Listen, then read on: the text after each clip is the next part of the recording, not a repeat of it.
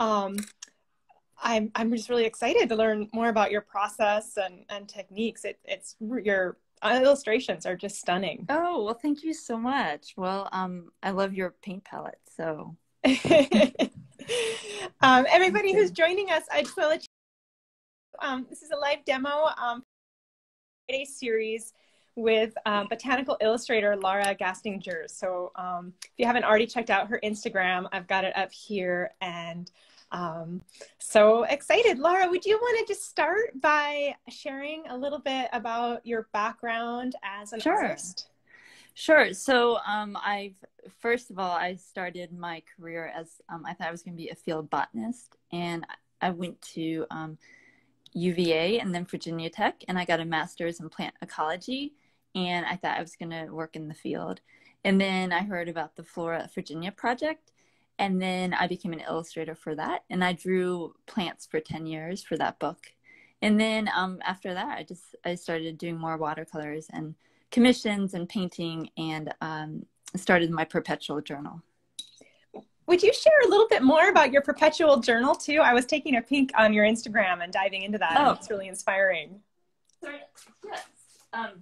Let's see, I have it right here. I don't know if you can see everything about it, but the whole idea is that the journal is, I'll try to zoom out here. Each page is stamped with a date, or I write a date, and it just, each year you just go back to the page you're on of that week. So this last week I entered some, I entered this in here. So one page might have multiple years on it. Oh, that's marvelous. Then you get a chance to like revisit the season and the date with another year and see your progress too, and just, or how your eyes have changed. Yes. And I just realized this next week has hardly anything in it, so I should do something. Oh, that's inspiring. Oh, I just see a question about paints. And we both, I'll just say, we won't say too much about it, but this is a little sneak peek at a palette we have at Art Toolkit in the works. And I sent one to Lara too to play with. It's got 8 colors, and I don't want to say too much about it, except they're Daniel Smith paints. Oh, okay. We can give a little sneak peek. And yeah, we've got 8 colors in it. And so with the Daniel Smith and other colors, you can learn more about what works well with the palette. I found, though I've got some tutorials on filling them. Lara, would you talk about some of the materials you use with your work, like favorite brushes or paper you work on? Sure. So in my journals, I like the Fabriano Artistico paper. Sometimes that's hard to find. So, but I like hot press, heavyweight, smooth paper. And then the brushes I like are, in my studio, I like Raphael brushes, Kolinsky, size 2 or 4. And I don't use pencil, except for this demonstration. I use some pencil, and I just use pen in the journals. Do you have a favorite pen or pen size you work on?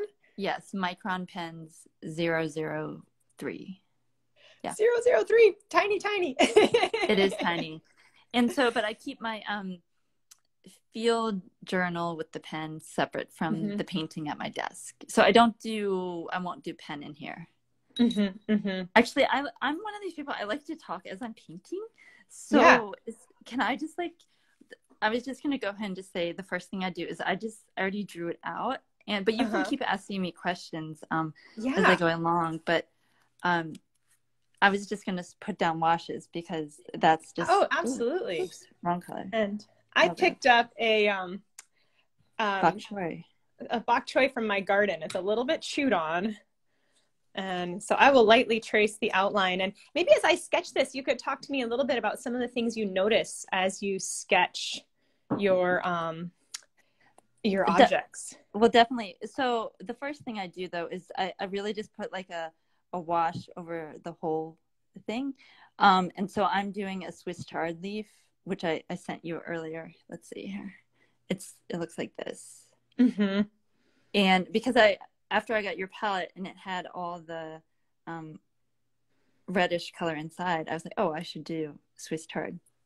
So let's see. Oh my gosh, I'm new at this. I have a different camera when I do demos, and so I rarely use my phone. Oh, no problem. It looks great. It's like I always bump into it. So I just start with the wash. Paying attention to the shape of the leaf and the venation is really important. So I definitely do that. Let me just get focused in here. And can you talk too about what you decide to leave in and out? Oh, yeah, sure. Let me just, I guess I'm just trying to get in the center of this. Oh, yeah, sure. So I always put in the venation and lightly, so you can see I have that sort of lightly sketched in here. And then I can use that as a guide as I go along here. And so I just make sure the size is accurate, and then I just put in the venation. And so I start with the mid vein when I'm drawing the plant, and then I do the outline, and then I do the side veins. So that's the way I do it. So after I put in like a wash, then I'll come back and I'll just say, okay, what's the darkest areas here?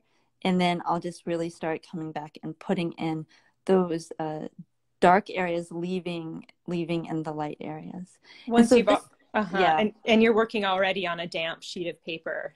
It is, and usually this is not like the stage I like working on the best, because it is too I find that there's a lot of there's not a huge amount of control. I like it when it gets into the dry brush stage and it's just almost like drawing.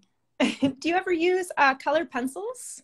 No, I don't, but I know a lot of people really do. So, but no, like Wendy Hollander, she uses colored pencils, and no, I just use watercolors. And these are great watercolors, the Daniel Smith ones that you put in here. I really, really like it, the colors you put in here. I really like the way is it the jadeite and the green gold, how they mix together. Well, I'll give a little clue to everyone. It's a garden theme, and it's going to be coming very soon. So if you sign up for our mailing list, you'll be the first to hear when they're available. Fingers crossed next week. And part of our little Palette of Place series. So I'm playing catch up on my end here to get my little outline. And that's so cool. You thought you'd start out from as a scientist. You've got really the scientific background. And how do you feel that really informs kind of how you see the plants as you sketch them, or what you bring into your journals? Well, actually, I think it makes me a better artist, because I know plant names and plant families, and so I do feel like I know what I'm supposed to be paying attention to to accurately draw it. So I think there is a huge advantage in that. So, do you have sort of a running commentary in your head of what you're sketching, or? No, but like I definitely know like what to be looking for and how to draw something accurately. And drawing plants accurately is definitely a part of botanical art. I love on your palette how you have this little surface for mixing the colors. I think that's one of my favorite parts about your palettes, by the way. The little mixing part. It does make it harder when you sometimes know the plant and you're just there is this part of my journal where if you don't know the plant, it doesn't really matter, because I encourage people to just explore and just observe as much as they can see. And I always tell people, it doesn't matter if you're not a good artist. Maybe you just write down observations about the plant. In the end, we're trying to be more mindful and observant of the world around us. So that's what the journal is in about. This period, where do you find yourself getting most of your inspirations? Do you have a garden space or a local green space, or are you working on commissions right now? What does a little bit of both. I live in a semi-urban area, and so we take walks. The kids and I take walks, and I find things on the sidewalks. But I do have a beautiful native plant garden in the backyard, and so I have lots of really beautiful specimens there. And then we do go hiking. We're near the Shenandoah National Park, so we go hiking on the weekend. But you know, you can't pick plants in national parks. So I just take a lot of photos. Actually, I do a lot of work from photos. And I always encourage people to, yeah, don't pick the plant and work from photos, especially in the journal. I'm always hiking with people that are hiking too fast. And so, or even if you pick something, it might die. Doesn't look the same once you've picked it. Well, like even the Swiss chard has wilted. So that's why I also did I did a reference photo and I printed it up too. So this is fabulous. That's what it looked like. And also when it was fresh, and also I have the light from the upper left side when I take my picture. So I have a consistent light source. So the question is if I only put native plants in my journal, and actually I do tend to just stick with native and naturalized plants. So I do feature non-native plants, but I don't feature domesticated garden plants. So, and I'd like to restrict my journal to just the Blue Ridge and Piedmont of Virginia. How long have you been working on your perpetual journal? I've been keeping it since 2001. Whoa. I know. What first inspired you? Just like wanting to learn the plants, and it was really my husband's idea to set it up like that, and so I give him a lot of credit for that. And yeah, just to be a better observer, and then to just learn what the plants were. I mean, it was after the Flora of Virginia. So, hey, Sarah would like us to really talk about your paints. We can talk a little bit more about it. People here will get the sneak preview.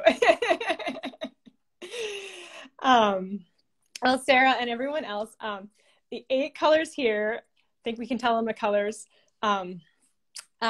These are Daniel Smith. And so we have, see if I can remember off the top of my head, lemon yellow, deep scarlet, quinacridone pink, carbazole violet, phthalo blue red shade, jadeite, green gold, and cobalt turquoise. And I have another local friend too, who I'm also collaborating with on this palette, who I will reveal next week, but it is a garden theme. And so with Lara's work, I thought it would be really fun to give the palettes a test run. And it's going to be part of our Palette of Place series. So this is a limited edition series we're doing of palettes themed around different landscapes or places. And so thinking about the garden, and will be coming soon in just a limited number. So if you're interested in it, staying tuned to my mailing list will be the first place to hear about it. And I'm so glad you like the colors, Lara. That means a lot to me. I do like the colors. I also love the little size. It's so cute.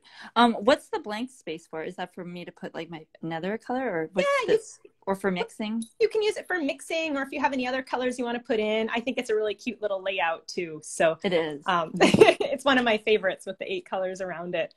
And if anyone ever wants to, make these white, you could spray enamel it or do some white nail polish or something. Sometimes I just use the silver too, So like I have my other one, and that I have a bigger one of yours. See, I actually never even filled the wells up all the way, but this is the other one I have. And I don't usually have a green, but I do like having a green. And maybe a green is nice in a field journal. But I have some yellows, 2 reds, some blues. And then I like all these really warm colors that actually John Muir Laws uses in his journals. Yeah. I have out too. This is the Expeditionary Art Palette, which is based on what I use in the field. And my work has been really more inspired with the Arctic and Antarctica and these kind of vast, more spare landscapes. So my comfort zone with green is personally a little bit lower. So it's very blue and earth tone. I mean, actually it mixes some marvelous greens. But I agree, when you're in the field, having a shortcut green can be nice for working really quickly. So have you traveled up there? How do you get to the Antarctic? Oops, sorry. Yeah. Well, the art toolkit is inspired by my work with expeditionary art. So since about 2004, my passion has been to travel and paint and to try and collaborate with scientists to help tell stories of climate change and their research through art. And so the latest trip I did was last summer up to Alaska to work with a field biologist named George DeVoke, who studies birds. Wow, that is so cool. And I have plans for an exhibition. Everything has been pushed back by Sure. the shutdowns in Corona. Having my young daughter, I haven't been able to paint as much in my studio. And so life is just I know rolling with the punches right now is what I feel. Yes. But yeah, my passion, so I laughed when I heard you talk about thinking you'd be a botanist. I always thought I'd be a field biologist and really love that element of, being outside and looking at things really closely and learning about them. But the art path is, I've always been an artist as well and spoke really loudly to me. Yeah, definitely. So, Carolyn asked, who are you? And my name's Maria. I'm the founder and of Art Toolkit. So you can see my other work over at Expeditionary Art. And Lara, I am not being as intentional with like these great white spaces as you in my leaf here. That's okay. Mine was really a lot shinier than yours. So you saw the picture of my leaf. It was really shiny. I think that's a nice tip you had of that you do work from photos.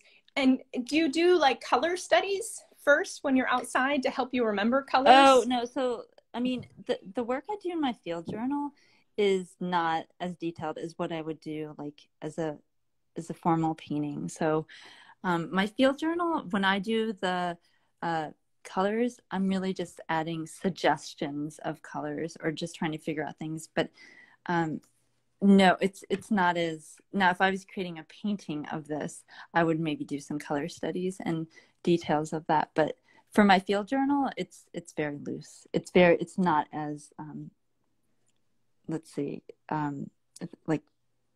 it's not as formal. Do you ever sketch things other than plants? Like sometimes I do insects, but I stop at insects probably. Yes. When you're working with insects, are you like catching little things to sketch or using? There was a time when I was painting like insects from my garden and like the cucumber beetle, and I would just I would freeze them, right, and then I would just draw from that. But now I do, like I did a millipede the other day, and that was from a photograph. So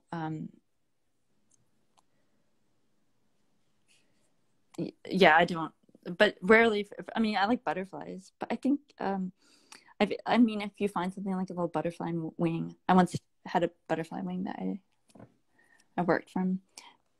It seems like there's a meditative quality to working in the style you do, of really focusing on these details and for sure. And as time goes along here, it gets more and more focused and more detailed, and I'm putting in these shadows, and then I'm coming back and sort of refining the shadows a little bit more, and the shapes of them.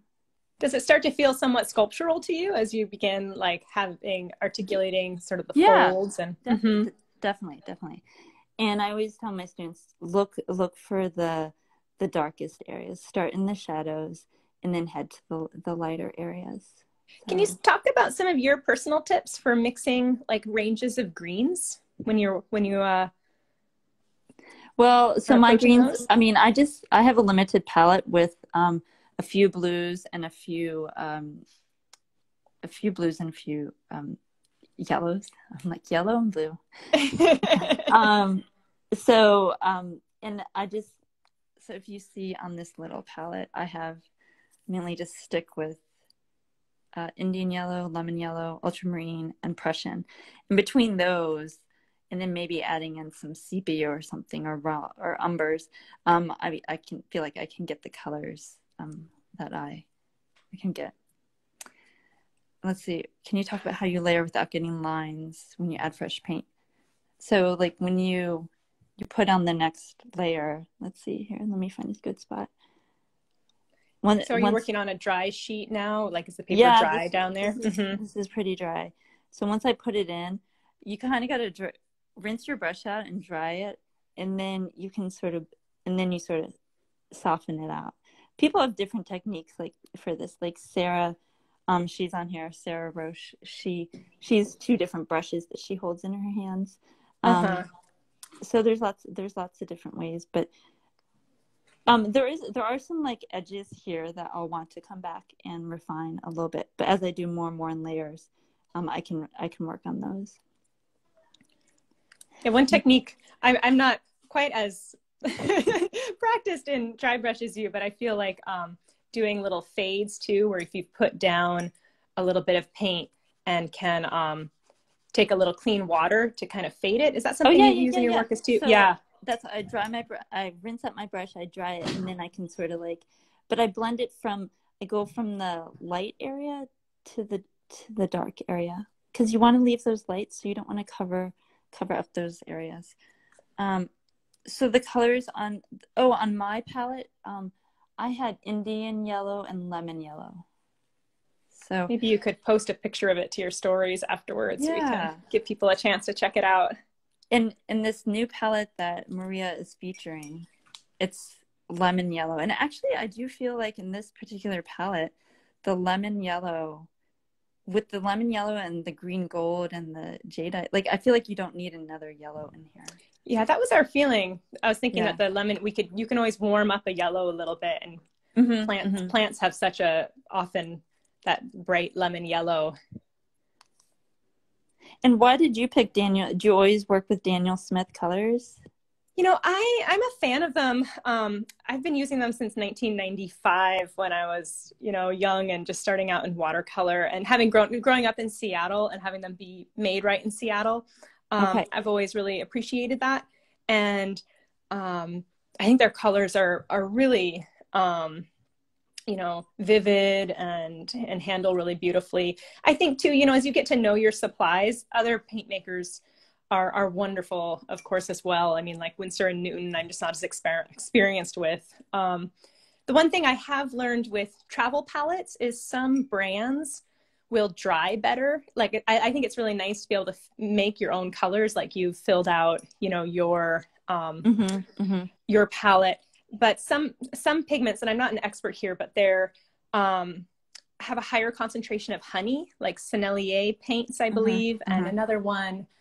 Oh, there's one more that the name will come to me. I think M. Graham as well. So they stay stickier, right. And then the stickiness is really wonderful for keeping your paints kind of juicy. But for travel, it's not as effective because they can make a little bit of a mess. So sometimes I'll take a little spray bottle and spritz my paints before using them to kind of freshen them up if I have working from my dried paints. Oh, okay. That's a good idea. So I am coming in and adding in some of the reddish purple in the center here. So when I paint, actually, I jump all around. And so I sort of, like, if I get tired of green, I'll be like, okay, well, now I'm going to go and work on this part. And do you find yourself just working progressively with smaller and smaller brushes? No, actually, I stick with I pretty much stick with the 2 or 4. Yeah. Even for like very detailed. So like today I was working on, actually, this is the center of the bok choy, right?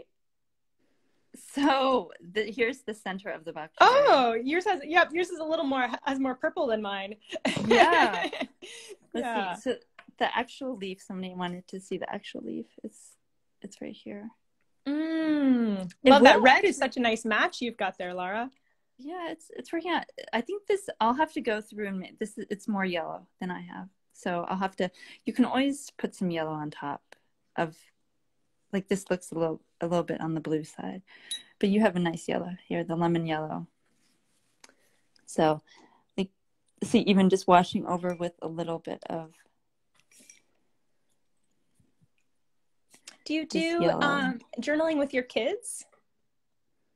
No, I mean, I try to, but they find stuff for me to draw, which I consider an achievement. Ponies and horses. At least that's what my almost 5-year-old always wants me to draw. Oh gosh. Let's see. What brand is the green gold? I'm not sure. These are all Daniel Smith in this palette. Right. Yeah. I didn't know if they were asking about from my other palette. Oh, I'm sorry. Yeah. Do you have a favorite?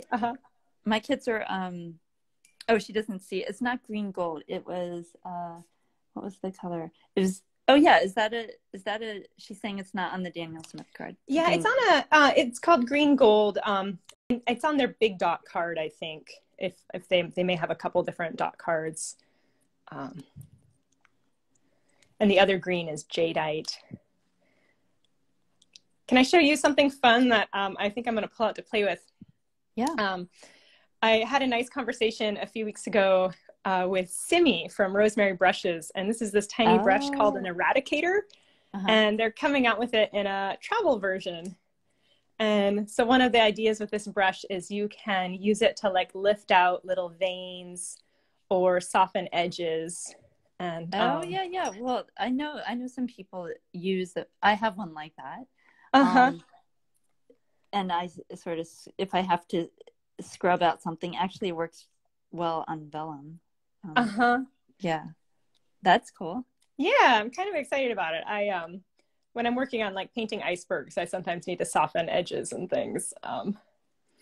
Can you talk a little bit more about creating? I see you're building up these darks really beautifully around the textures of the leaf, and just looks like, you know, it looks like you're just drawing. Wow, you get such a nice tip on your brush. So building up those shadows. Yeah, this is the stage that I really like, where it's like just adding in these little details here and using like the fine brush. Sorry, your brush is pretty dry too, isn't it? It is. What was the exact question? Sorry, I was sort of. Advice for like showing some of the undulations in the chart, like what, articulating those bumps and things. Yeah, so like how to do that. Well, so I mean, really, I'm looking at the photo and this plant, and so what I'm right now, the way to get those mountains and valleys is to just look where the shadows are and just put the dark where that shadow is and fade it out, but leave these light areas. So I just love that you called them mountains and valleys too. Yes, they really are. So and then you can get like, I like this cobalt, let's see, cobalt turquoise. Yeah, cobalt turquoise is nice for these shadows. So then I'll come in and say, okay, there is like a shadow, like, and this is where it sort of can be a little more dry brushy. And then I'm really going to start to sort of draw in these little shape shadows, dry my brush, and then sort of feather it out, or you can use little lines to sort of gradate it out. And then actually, the cool thing about some of these great brushes, like Kolinsky brushes, is that a lot of paint can like stay on them for a really long time. And as you keep painting, the paint gets sort of used up. And then you can use that as a strategy to sort of say, okay, I have less paint on my brush now. And now I can go into these lighter areas. Because you've sort of used up the majority of the paint that's on the brush. So kind of let the paint work its way off from the darker value to lighter value. Yes, exactly. Yeah. And so it's just a matter of just building up these layers. And somebody, Fran, wants to know where she can buy the eradicator brush. Yes. So we'll be carrying these as soon as they're available. Rosemary is building us a set. This is the travel version. So it can be better at this with my other hand, tucked into the case and really nice for travel. I label all my brushes so I don't accidentally lose them. And they also make just standard eradicators in 3 sizes. That's on their website of Rosemary and Co. Did you find you just gravitated naturally towards this sort of more meditative process of painting, or is this something you feel like you had to really develop in yourself? I think that I would say probably most botanical artists actually paint like this. It gets tedious and slow and very detailed and very meditative. So if you were to watch any botanical artist, it would be this slow and precise, and it starts off sort of loose, and then it just gets tighter and tighter and more detailed as you finish up the painting. Are you a music person as you work, or listen to podcasts, or have some quiet? I'm actually kind of a quiet person. I know it's kind of crazy, but actually right now, as things are with both my boys home, it's there's a lot of interruptions. So I feel like now what happens is I work in smaller increments of time, like 20 minutes at a time, and then I have to get up or do something. So it's not like it sort of used to be. I used to listen to the radio, like mainly podcast and talk radio stuff.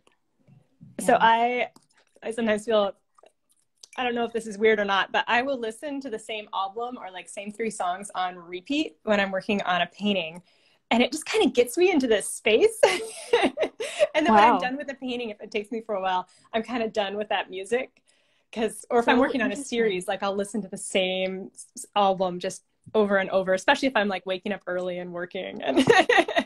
Wow. And how much time do you log on like a painting? It depends on some of my big pieces, I don't know, like a week, Yeah. But that's not working all day, every day, but, putting in some of those chunks of time. And, yeah. But yeah, I like that, getting into that zone. It's really fun. I think it's part of why I am an artist. I mean, there's a difference too. Maybe you feel this between doing field work and then like doing a more meditative studio work too. Do you definitely have actually kind of a difference? Sometimes drawing outside can be, it can be nice, but it can be a little hard if it's hot or buggy or, too cold. There's a lot of things that are really nice about being in a climate controlled environment, having like great light source and also like a surface to work on. But sometimes I can get into that meditation outside, but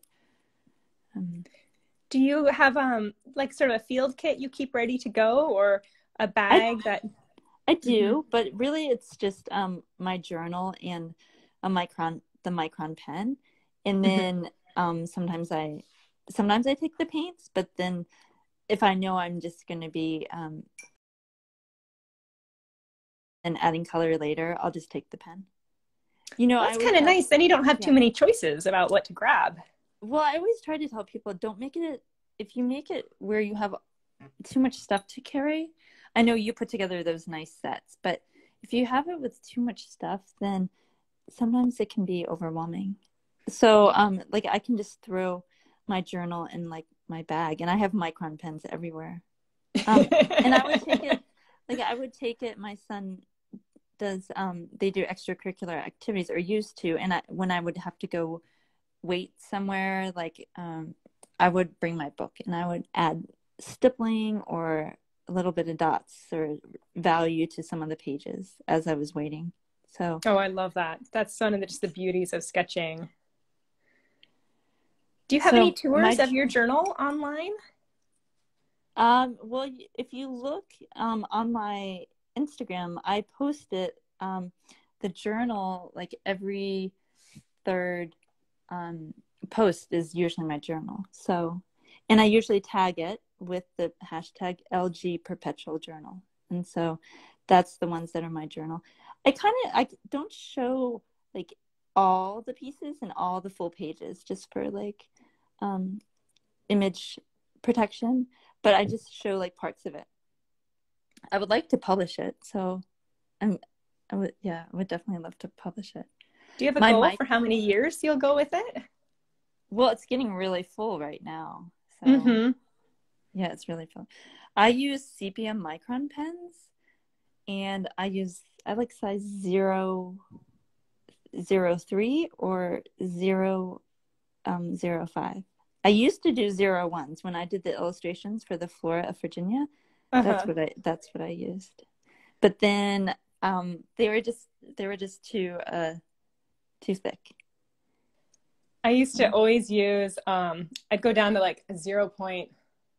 I get mixed up on the number of zeros, really little one, like 0.18 or 0.18.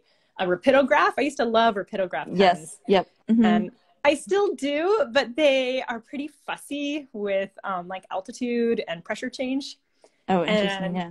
Take a little bit of like love. Yeah, sure.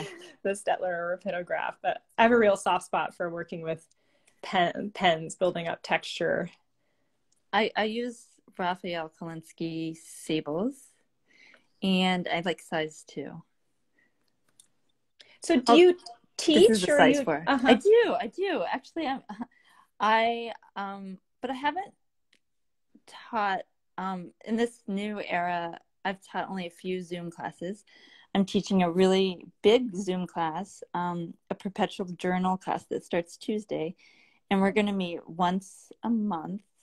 And I will give everybody a prompt and do a little demo and send them off for the next month to go do that and start their journal. And yeah, so that starts on Tuesday. Oh, so cool. Do you still have room if anyone's interested in joining? I do not have room. I really maxed it out. And so but I am on Patreon, which I just sort of started.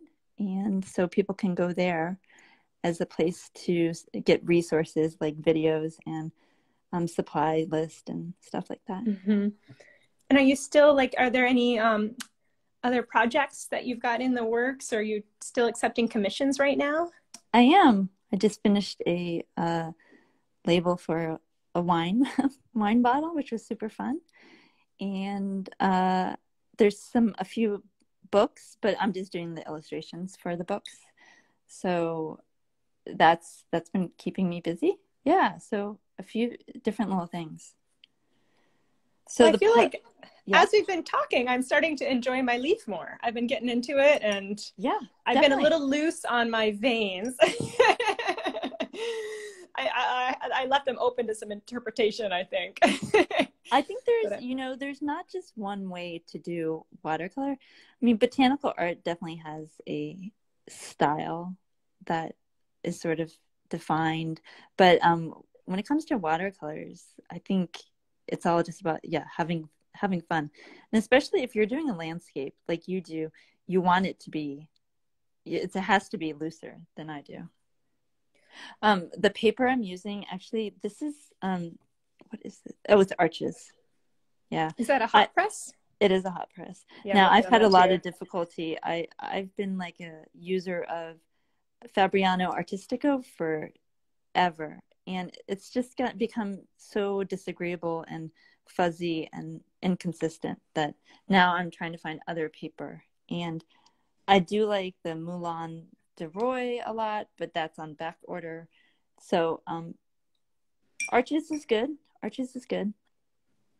Just I like my paper really crisp and smooth, so I can really get a lot of crisp lines to it. And so when the paper gets fuzzy, it's frustrating to me. Oh, I can see that. Yeah. I've used Arches primarily, so it's the paper I know. I feel like that's one thing with art supplies is it's nice to experiment, but then when you find something you like, you sort of develop your vocabulary around it, and but then they all have some variations too. So how big are your paintings that you normally do? So in the field, I tend to work on a smaller scale, 5 by 7. I do a lot of panoramas, so like 6 by 12-ish. I'll sometimes carry around 15 by 30 wide sheets. And my biggest studio watercolor is about 5 feet wide. And that was Oh, a wow. really big one. But I did a really fun trip to Greenland in 2013 to work with a marine mammal biologist who studies narwhals and polar bears named Kristen Lydra. And before that trip, I took a natural illustration class, which was really fun. And so in Greenland, I had a great time doing a hunter loaned me a narwhal tusk that had been recently harvested. So I did a really detailed painting. I spent like 2 days just painting as accurately as I could. And it was so much fun. And I think I really appreciate some of the, natural history style and, in the field of trying to get a mix of like our interpretations and then as accurate as possible. I think there's a place for both. Yeah, for just sure. to get to know things. So I've really enjoyed that, but I'm something I'd like to practice more. So somebody asked the model size of the brush. It's actually, so this actually ends up this is not a Raphael. I'm sorry, but this one is. I use these a lot. This is the 8408 and it has a cream tip on it, but it is either size 2 or 4. But there's 8408 and 8404, and depends. It's the size. I believe it's the size of the top part of the brush. Anyways, these I love. You can see this one's been used so much. Oh, hey Sharon, it's so nice to see Sharon all the way from Australia. So Sharon uses arches. I still miss the good Fabriano. I look back at old paintings on it and I just like, oh no, I hope they fix it. So like here's a painting on arches that I did today, and I felt like this is too bumpy for me, even though I can see, But I mean, it still looks really nice, but I'm just a little disappointed with that. Oh, that's so interesting. And do you like a brighter white paper, or I know some papers actually are just I like a touch more cream. I do like the non-traditional, the off-white one, because I usually paint in sepia. I don't know if you've seen that, where I just paint in one color, and if the sepia works really well with the cream, so rather than the bright white. But everybody has their preferences, so there's a lot out there, and I always encourage people, like, I don't know the only way, and so whatever works for you in terms of like paints, brushes, paper. The biggest thing I always tell people is just respect your paper and your supplies, So, I have trace paper here. I cover up my paper. Sometimes I even have like a cutout where I cut out, and this is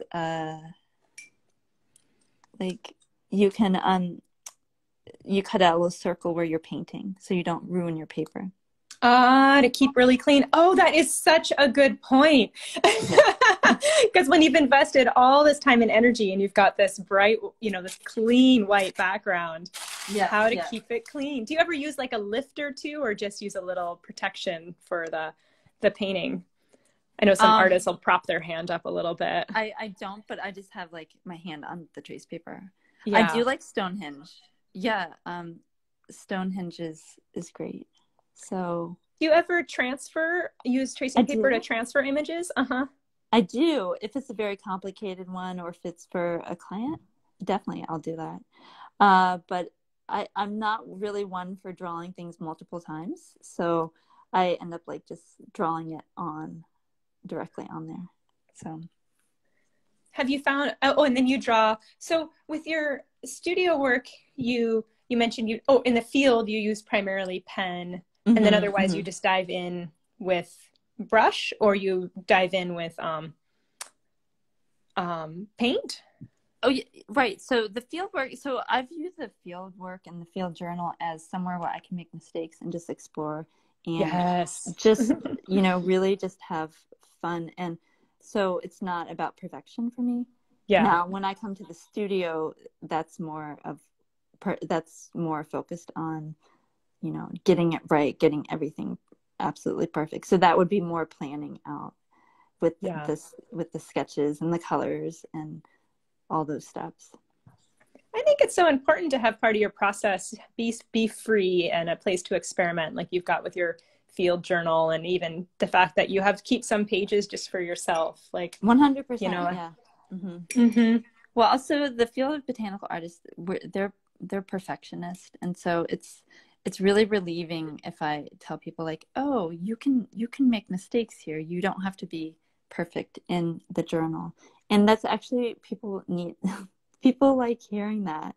I'm like, only you're gonna see this, so it doesn't matter. And you know, it's about observing the plants and being out in nature and being mindful about those things. Do you have a favorite plant?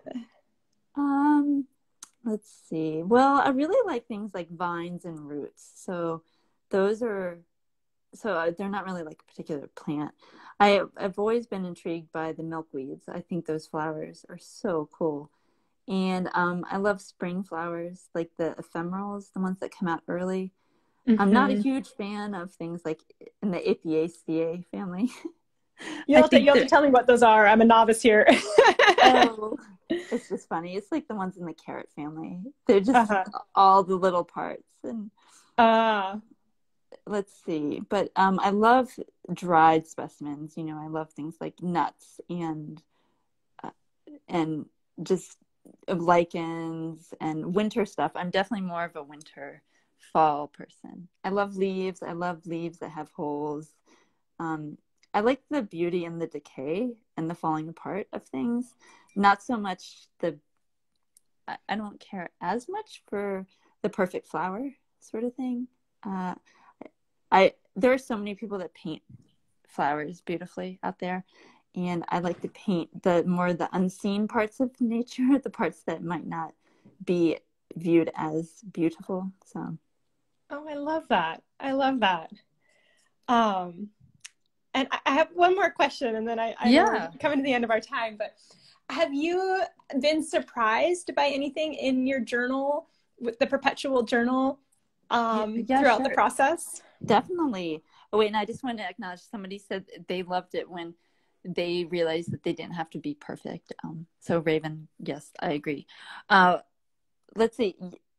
So I've noticed that definitely spring arrives early, and mainly that's with the buds bursting in the maples. So when maple buds burst, they used to open in February, mid-February, and now it's January. So yeah, Wow. so and everything's earlier, and you know, well, we know it's climate change. So but so it's sad to see that happening in your backyard.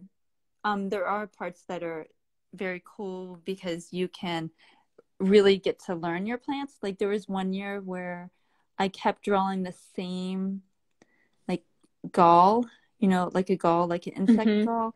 And I saw it 3 years in a row. And it wasn't until the third year that I was actually, it had a leaf still on it. And I was able to identify it as a hackberry gall. And that was really rewarding. So you will make change, like observations about the climate changing, but you will also observe like things around you. I know people that have been, um, somebody said they have lived in a house for 15 years, and it was only through the perpetual journal that they started drawing the tree in front of their house and figured out what it was. Oh, And I love that. I know, it was so great. And that's exactly what we're talking about. Let's see. I feel like so much of that applies to right now too, where as we're traveling less, like an opportunity to see our home and neighborhood or little towns areas with fresh eyes, Yes. going out. And seems like your approach is just so much in going out and asking questions and kind of meditating on the small details. So it's really beautiful. Mm-hmm. So somebody asked about the brand of watercolors. These are Winsor Newt. I'm sorry, Daniel Smith. Right, all Daniel Smith.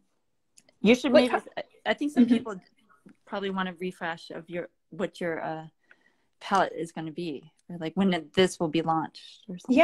Yeah. So this is coming, looking for, next week, and it's a garden themed palette that'll be part of our Palette of Place series that we'll have more details coming soon. But it's got 8 colors, and the colors are lemon yellow, deep scarlet, quinacridone pink, carbazole violet, phthalo blue red shade, jadeite, which is just a cool color. It's a Primatech natural mineral. Green gold, and cobalt turquoise. And I really appreciate you kind of running through its paces a little bit, Lara. And yeah, what I do like colors, what brand do you paint with also in your other palette? You know what? I am a Schminky colors. Do you know them? The Schminke I do. I haven't painted with them very much. Yeah. So you know how it is where like you start and somebody gives you some paints and I just didn't look back. And those are the colors that I've used. I mean, I definitely have added some Winsor Newton and Daniel Smith in there too.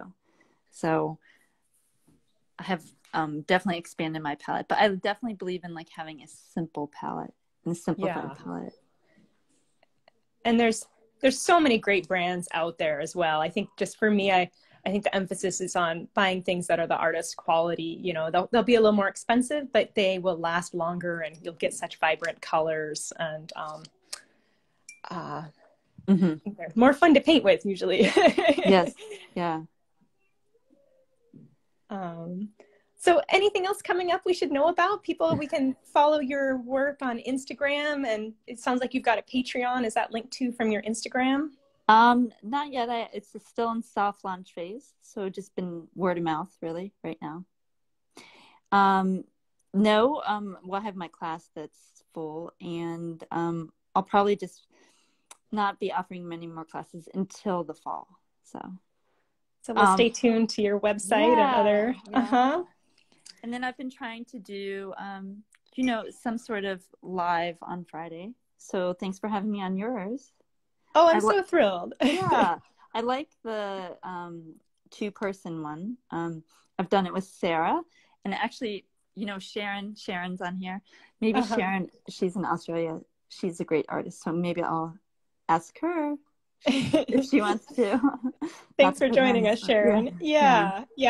The lives have been a treat for me personally to paint with different artists from around the world and try some other techniques. So I really want to thank you so much for coming with us today. Definitely. It was fun. And thank you to everyone who joined us. We'll have this recording up in my I think the IGTV, and in the next week I'll be sure to post a recording to the Art Toolkit Learn page. So we hope to have these available, and so thank you. Sure, you're so welcome, Maria. I really appreciate it, and thanks for the little set. I encourage everybody to check it out. Oh, you're so welcome. Well, and everybody enjoy your weekend, and